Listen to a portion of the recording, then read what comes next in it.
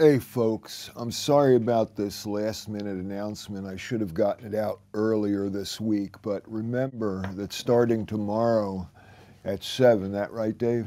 Yeah. 7 o'clock till whenever it ends and through the week is going to be the long-awaited Pandemics 4, and it's coming at a perfect time because, to tell you the truth, the you-know-what's about to hit the fan in a big way, and bigger than anybody expected. And the whole thing that has happened in the last several weeks have really sent me into rewrites about that class, about this class coming up. I had a personal vision that grandfather foretold that I was going to see, and it just about blew me away and really upset me. I'm still upset about it because it's come 4.5 years earlier than I had anticipated, and that's frightening. The things that we're going to be facing collectively and individually are just unimaginable. But you know, since I'm going into rewrites, I decided, and I'm sorry about this for the last minute thing, I said originally that you had to have Pandemics 3 before you take Pandemics 4.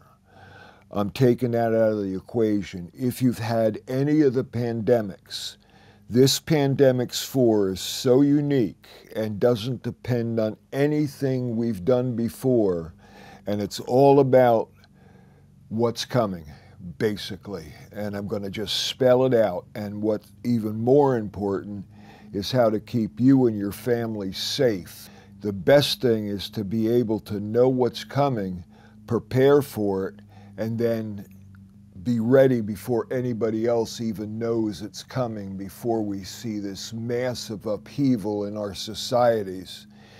As grandfather said long ago, the storms are going to increase.